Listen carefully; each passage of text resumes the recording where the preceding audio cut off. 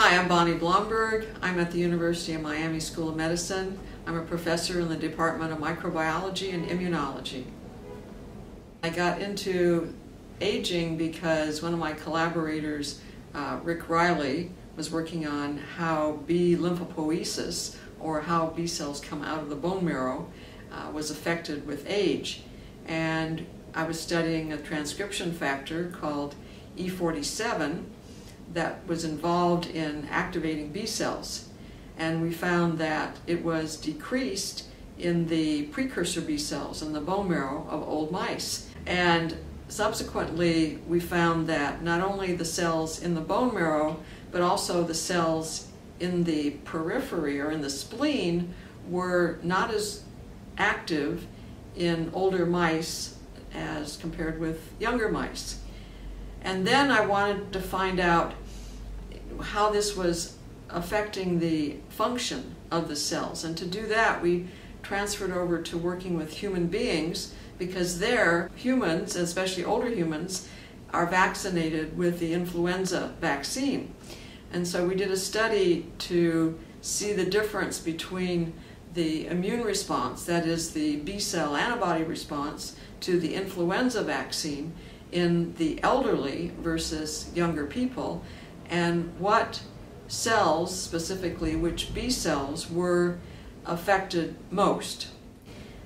Initially, we found that the cells that were the memory cells that would be important in creating a good antibody response were much lower in number and in percentage in elderly people. About the same time, we discovered that the late memory cells, which had certain cell surface markers, were increasing. And so we've been recently working with those cells and finding that there's a lot of inflammation in the cells that are increased in the elderly with B cells.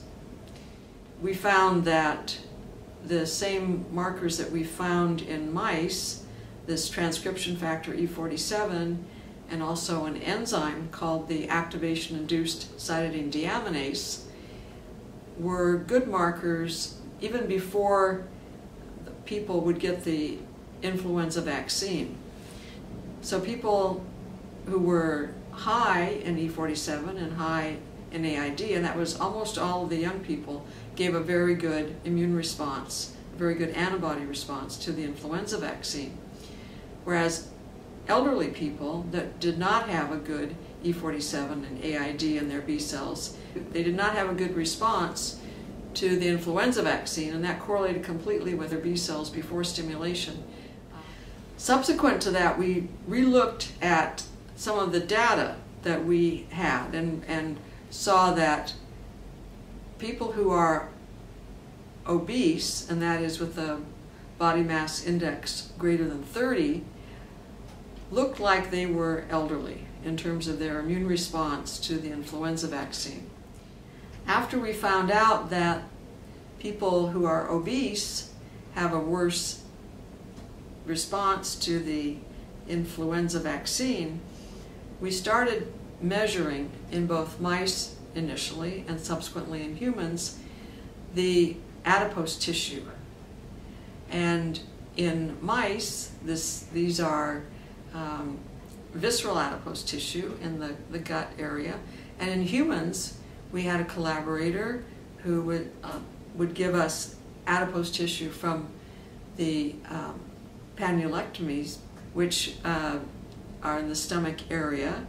And we take visceral adipose tissue as well as the stromal vascular fraction, which contain the lymphocytes and monocytes, to study inflammatory conditions in these areas. And what we found was that cells that are coming into the adipose tissue have receptors, for chemokine receptors, for chemokines that are in the adipose tissue. And we found that by even mixing these in mice, the cells would convert from cells that were not inflammatory to B cells that were inflammatory.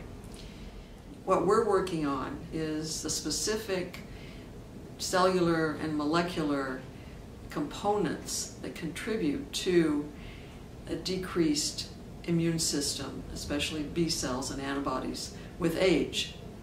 And the more we learn about that, we can intervene at other pharmacological or molecular levels.